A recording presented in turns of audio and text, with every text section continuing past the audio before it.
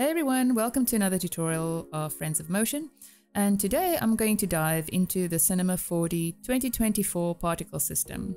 I'm going to show you how to make this colorful radial particle animation by using Flock, Color Mapper and Turbulence modifiers. And then at the end we're going to render it out in Redshift, and I'll show you how to customize the particles so that you have a nice final render. Let's jump in. Okay, so we are here now in my very basic scene where it's just a plane and two lights, area lights that you can find in here, and the area lights are nothing fancy to them. One is sort of like a fill light and the other one is quite bright at 7. Then we are going to use a layout that I'm using for my particles, but I just want to show you how to get to it. So basically this is my layout that I'm using, and as you can see, all these modifiers are already set on the left, and I kind of wish that Cinema has this as one of the tabs up here, but it doesn't. I'm sure that it will eventually become one of the tabs, but just so you can also create this setup, this customized palette, I'll show you quickly how to do that. You are just going to go here to simulate forces and click on these double dotted lines, so undock it, and then you drag this whole thing until you see this highlight on the panel, and you just drop it. So see how now I have two obviously, but just to give you an idea. And then to customize this, now you have to customize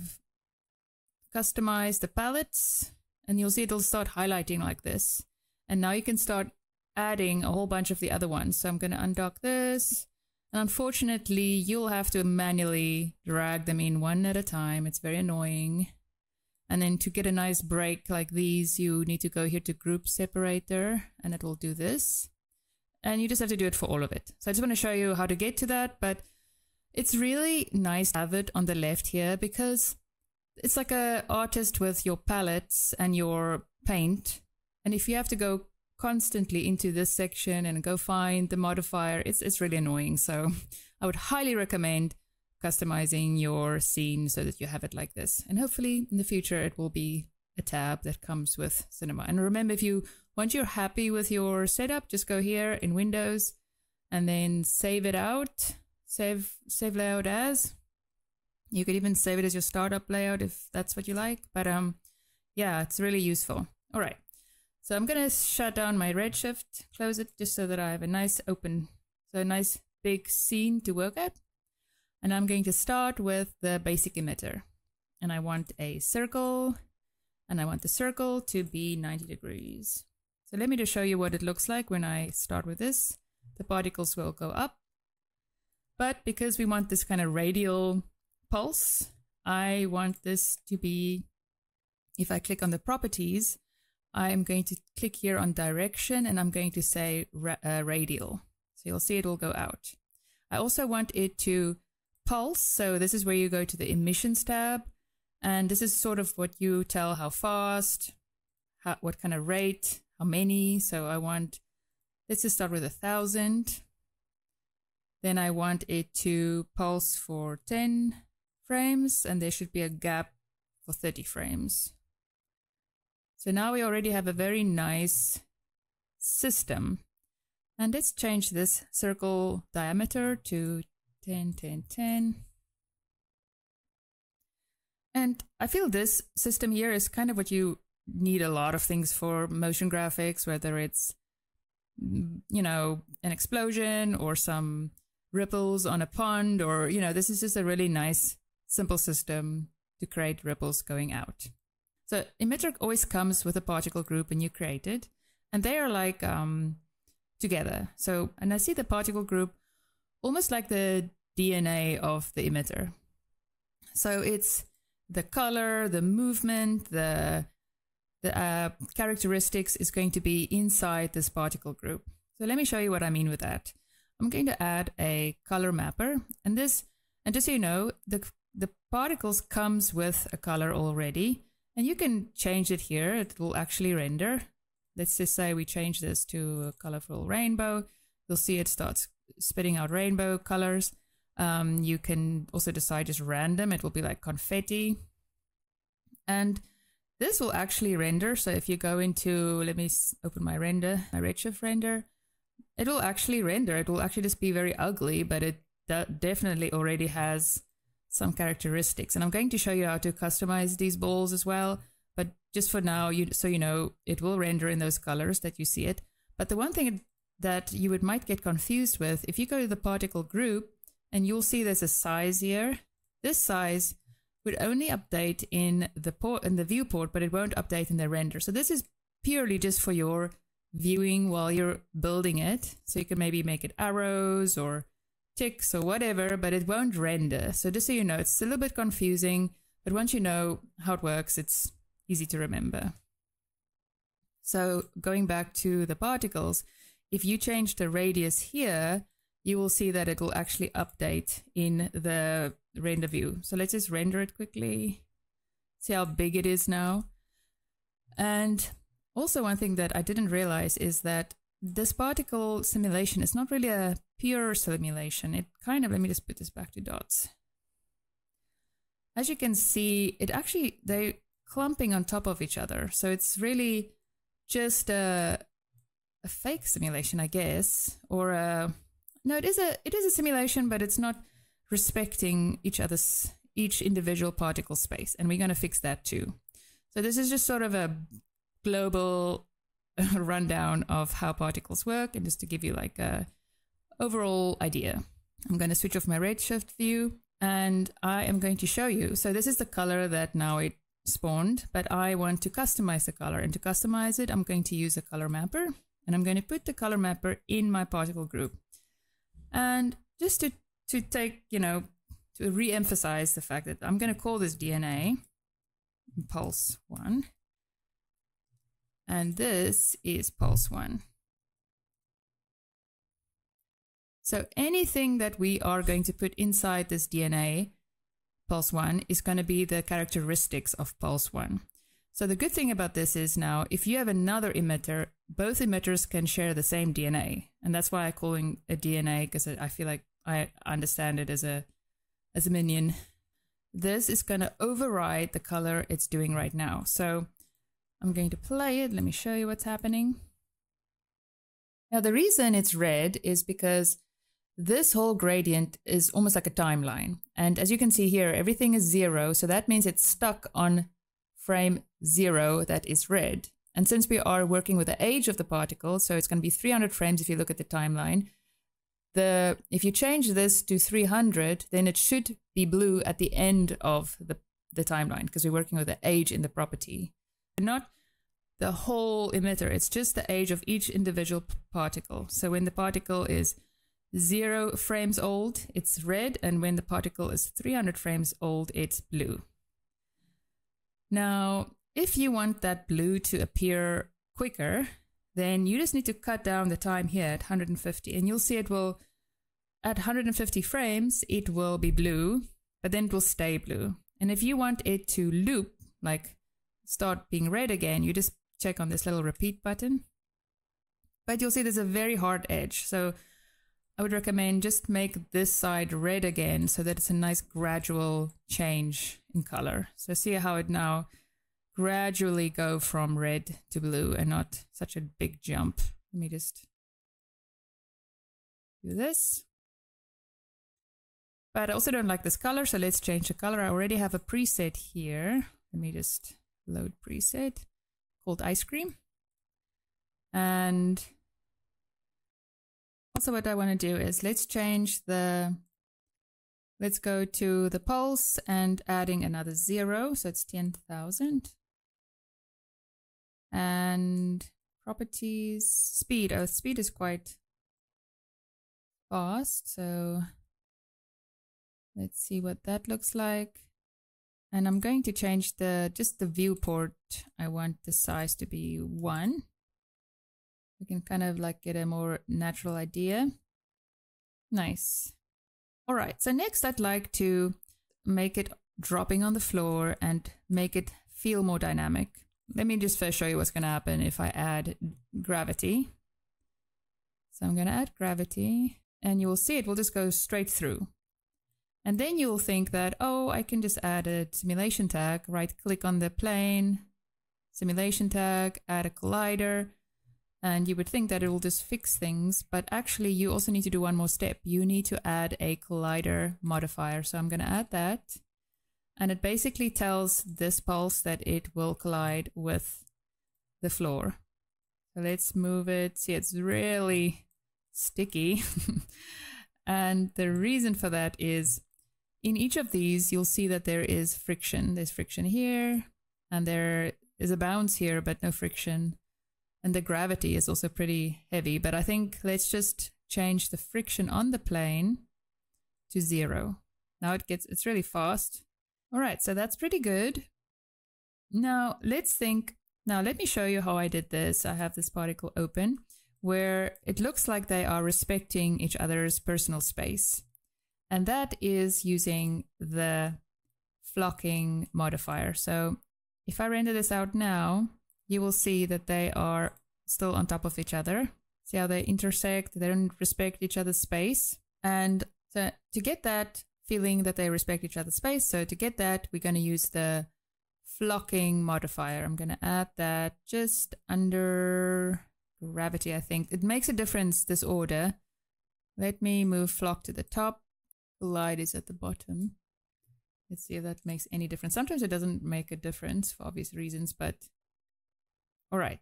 So let me explain to you how flocking works. I'm going to first just switch off the cohesion. I'm going to switch off everything. So basically, flocking is the particle is looking at its nearest neighbor, and it makes a decision if it wants to become a community with that neighbor, or does it want to be separated from the neighbor. So the first one is cohesion, and that's, I call it community.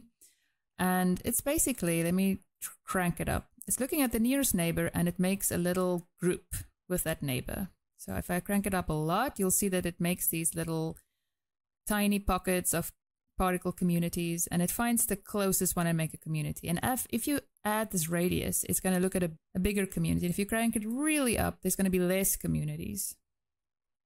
So it's really where the particle is looking, how far it is. And these are really nice for if you want to make like anime type clouds or explosions or little viruses. So it's very useful. But for me, I don't need that right now, so I'm going to switch that off.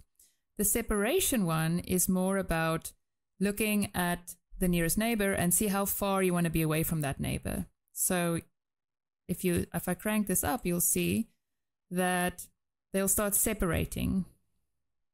And if the particle is a pixel or 1 centimeter in width, it's going to look 1.3 centimeters around the particle.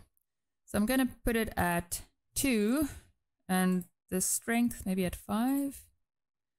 And you'll see that it starts having this really nice interaction with the particles.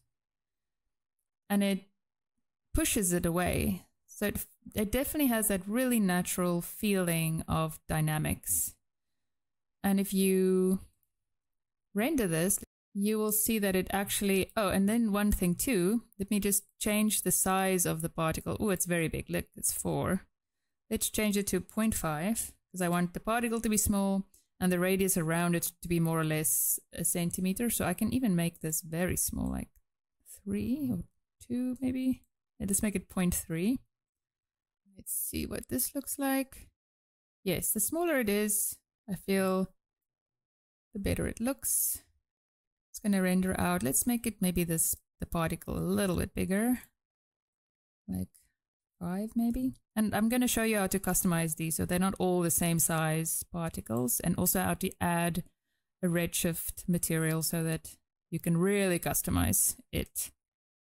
Now I do find if you remove the strength or just kind of bring the strength down from the overall flock strength, say 0.20, it also slows down a little the movement and give the other particles a chance to catch up in a way so that they can push each other out, and it creates these really nice little, almost looks like an eyeball or mandala or something cool and mesmerizing. So let me just also change the size here in 2 so maybe you can see that. And I'll pause just to render it out. Also, just a quick reminder, if you want to render this out, you will have to cache it. So what caching means is it's just baking the whole animation into one Alembic or .abc. So you are going to tell it where to go. So make a nice folder, maybe on an external hard drive or something that's not your C drive. And then you basically just cache it. And this way you will be able to render it to frames.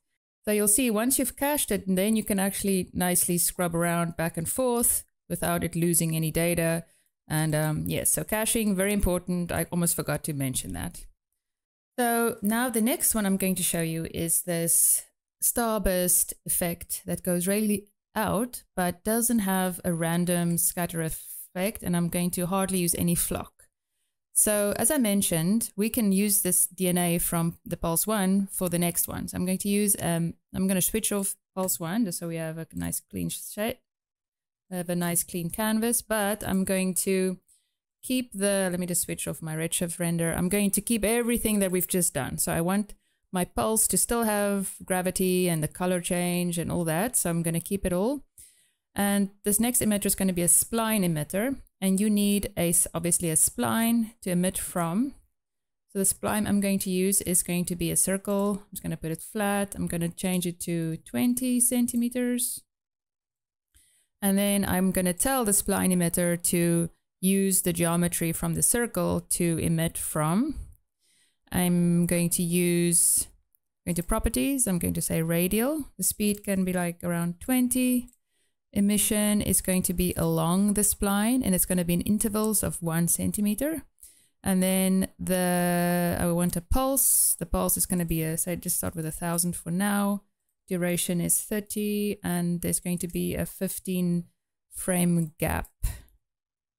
It's going to emit quite a few particles per frame, but then there will be like a little small gap just to give it a nice pulse effect. Now you'll see if I just play and it comes out, it's sort of the basic emitter default move, and it's because we haven't told it yet to use the characteristics of this DNA that we've already built. So I'm just going to go to emitter, and in this property, see how it's using this particle group, this default particle group. I'm just going to replace that with our DNA pulse. And that way, you don't have to do a lot of work. It's already kind of set up for you to now play around with. Now, I don't need the flocking, so I'm going to switch that off. And one thing, and you'll see that it already starts to create these nice lines, but I feel like it's a little random still, so let's switch friction on and see if it helps. Helps a little bit. Let me just make the friction a little less. And then one thing that I couldn't figure out, to be honest, I was trying a whole bunch of effects. I wanted the particles only to emit from outside of the clone, outside of the spline. So I've played around with, if you look at the spline emitter, let's call this starburst, just so we don't get confused. We can delete this particle group, so we're nice and clean. So if you look in the properties, you can say here, the one thing that was almost what I wanted was tangential, but then it spins and I don't want it to spin. And I'm pretty sure if you figure out how to use any of these, maybe you can change the direction so it spins on a 90 degrees. Because I guess it makes sense because there are tangents on these little points. And I think that is why it's going on a spinning mission. But I actually was very lazy and I just did this. Let me show you. I put it on radial. And then I did a little cheat by just adding an attractor, adding it under my circle because I wanted to make sure it's exactly in the middle. I'd make sure these are zeroed out. So an attractor attracts particles, but if you go here and you just go -1, it's going to push them away. So that was like my little quick cheat to get it to go out, but I'm pretty sure there must be a much easier way to do this, but I think it works for this specific thing. All right, so now I'm going to tweak a little bit. So let's make this slower, and I have to hope I can remember everything I did. If you want more consistent lines, I think I've played around with the amount here. So you can have maybe like 10,000 and then becomes a little further.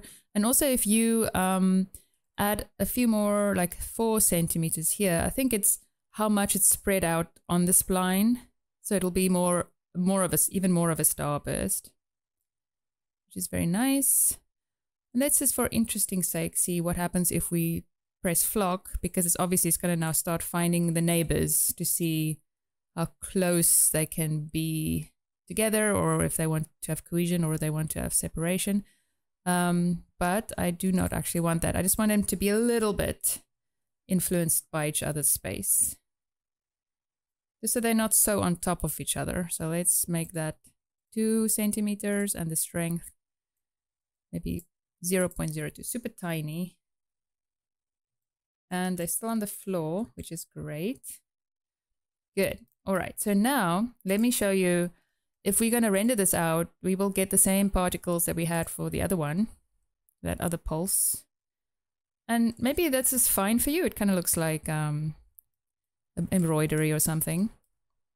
But say you want arrows or something really custom that shoots out, then you're going to have to add some, and I'm doing this in Redshift, obviously, so I'm going to use Redshift specific geometry.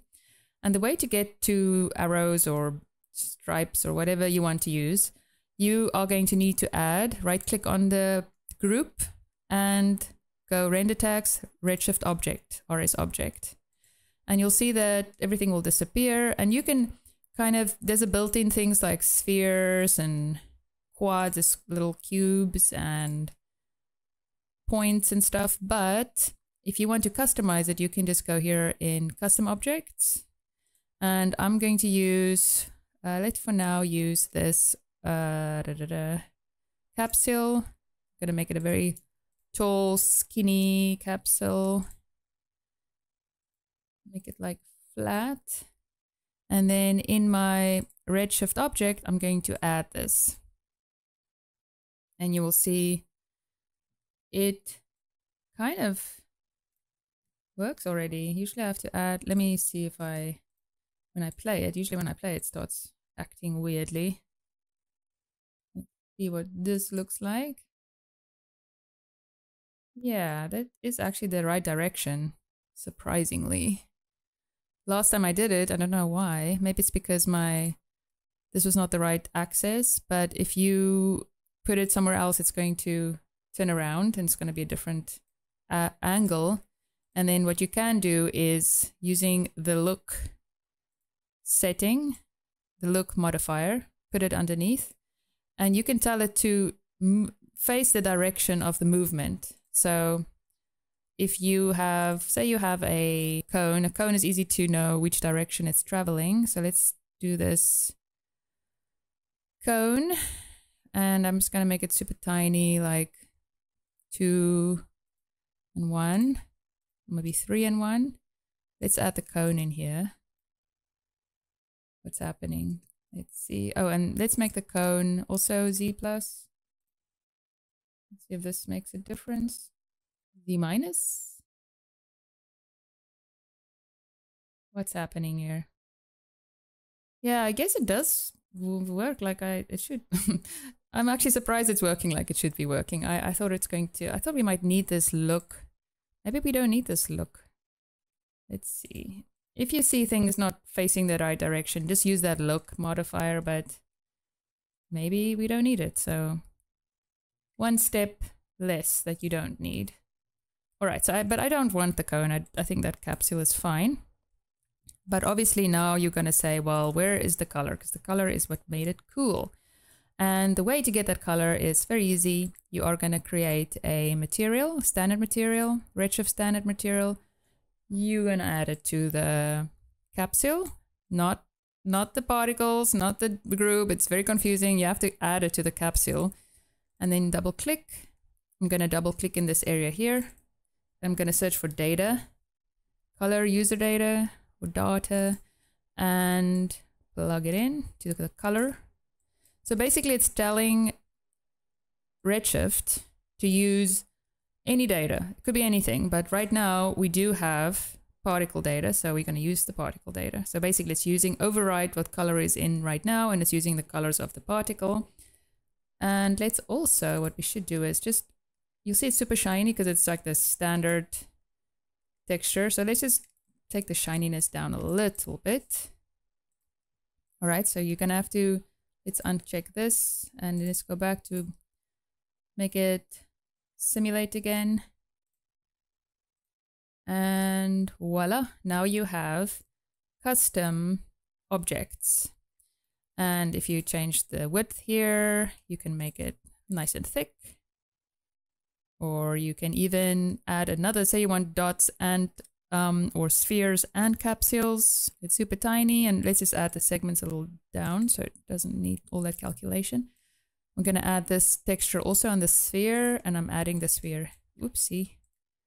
Adding the sphere here. So now it's going to have spheres. You can't see it because it's really hidden, but I'm going to scale it up a little so you can see. Let's keep it at 1.